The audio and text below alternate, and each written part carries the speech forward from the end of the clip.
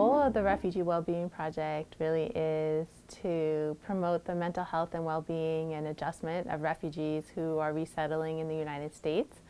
But the reason that it's sort of unique is that we do this by really emphasizing the strengths that refugees bring to the United States, and our emphasis is on promoting mutual learning between college students and refugee families. So there's actually two portions. So it's the class itself, just basically learning about policy, how people become refugees, and what kind of conditions they face, you know, before and after coming to the U.S. or wherever they're relocated. And then the second part is actually working with new arrival refugee families. But then a lot of the focus is on advocacy. So the students work with the refugee families to identify the family's goals.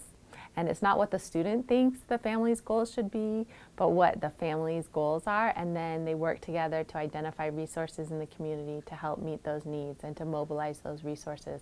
So I think that one of the strengths that UNM students bring is really their experience as Americans, their enthusiasm, their young, and also by creating a program where students get credit for their involvement in the program, they're learning, but they also have a lot of time to devote to spend with refugee families and really develop meaningful relationships together and have the opportunity to really learn from each other and mobilize resources together.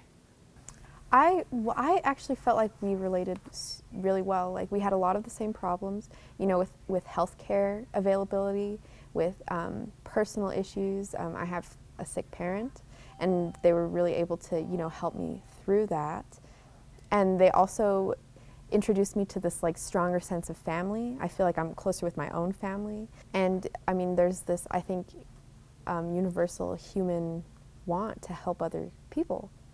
And so I think that that's like one of the reasons this is most important. And, you know, there's a lot of other motivations for helping disadvantaged groups, you know, whether it be economic or political or anything like that. But at the end of the day, it's just another person who you can really, you know, offer something to. And in turn, they can offer something equally as great to you. So I think the students learn as much or more than refugee participants in the program. So they not only gain, I think, a different perspective on the United States and some of the privileges that we may take for granted, they also learn about the need for different changes, though, also in terms of how people access resources and how things are structured here, but doing it in a way where you're also making a big difference in the lives of families who are coming here to resettle.